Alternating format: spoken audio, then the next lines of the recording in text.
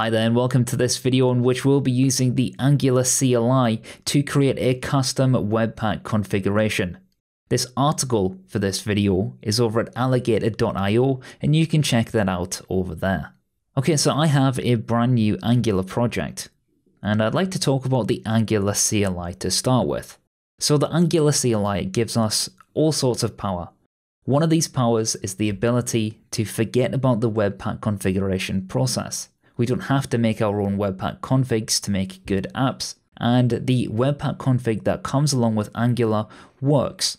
But if we want to extend that with a custom configuration, it's quite difficult to do if you don't know how. So this video here should get you up and running to add your own Webpack configuration. So I have a standard Angular app, as you can see, and it has Moment installed. Now Moment is simply allows us the ability to work with various dates and times, and it also gives us the ability to work with various locales. But unfortunately what happens is that every one of these locales are added to our final bundle. Thankfully, there's a Webpack plugin which removes the unnecessary locales, and we'll be looking at using that with a custom Webpack plugin. So the first thing to do is run npm install at angular-builders/custom-webpack. And we want to use -d to save that to our development dependencies. If you are following along with this example, you will also need to install Moment using npm install moment. We can then go ahead and create a custom Webpack config. So inside of our source, we can then go ahead and create a new file called custom-webpack.config.js, and that's in the root of the project. And we can say module.exports. We're going to be adding on and exporting some new plugins, like so. And the plugin that we're going to be using is the Moment Locales plugin. So let's make a const for the Moment Locales plugin, and that will be required from the moment-locales-webpack-plugin. We will need to open up our terminal and we'll need to import that by installing moment locales webpack plugin as a dev dependency. Now inside of our plugins object, we can say new moment locales plugin, and we can say that we want to use the locales to keep, and we want to keep maybe the French locale. So this here, everything inside of this module exports would be the custom Webpack configuration that we want to add to the Angular one. This doesn't overwrite it, it simply adds it to the config. We can then head to angular.json, and inside of here, we can scroll down until we see architect build. We need to change that by editing the builder to be angular-builders/custom-webpack, and then we want to append :browser. Inside of the options, we can pass a custom Webpack config. So custom Webpack config, and that's an object.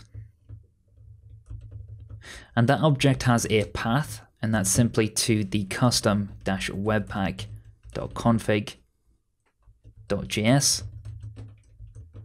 And we also want to set the replace duplicate plugins equal to true. So this here is using the Webpack configuration, i.e. the custom Webpack config, when we build the project. It currently won't exist if we wanted to run this on ng-serve as well. And for you, it might just be the fact that you only want this custom config whenever you're building for production, or just building the project in general. Now, if you want this when you're using ng-serve, we'll have to open up the terminal once more, and we'll have to import by installing at angular-builders. This time we want the dev-server. We want to add that to the dev dependencies. Once that has installed, we can head down to serve. And under the builder, at the moment it uses the dev kit, we want to use the at angular-builders/dev-server, and this time we want a generic server. That should be everything we need to do here inside of the angular.json. So let's now head over to the app component and we'll import moment from moment. And inside of the constructor, we can set the locale to fr, and we can log out the current time in fr, and that would simply be moment.format, and we'll say LLL. We can then log this out to the console by saying console log current time fr. Before we check this, you can see that I've made a syntax error, and I've gone in the angular.json and said dev start. That should have been dev server. And once we serve this again by saying ng serve, this should now use the new Webpack configuration. And if we look inside of the console, it should give us the French locale for the date. But if we go ahead now and we change this to be DE, for example, the French locale will no longer exist. So let's change that to DE and restart ng serve. And when I do that, you can see we have April 13th, 2019. And that's because that's an EN locale. So EN will always exist in the build. So if I go back to app component, but now set the locale to be DE, and we refresh, you can see we have a DE style locale. Now another thing we can do at this stage is go and look at the production bundle. As you can see, if we look at our node modules for moment, we are using the entirety of moment, but if we look at locale at the bottom, we are using only de.js. So we've got rid of every single other locale other than de. So I have a video on this, if it's not up right now, it will be very soon, looking at performance analysis with Angular.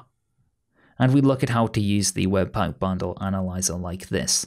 So this video has been looking at how we can use a custom Webpack config. We created a custom Webpack config inside of the angular.json file for both the serve status and the build status.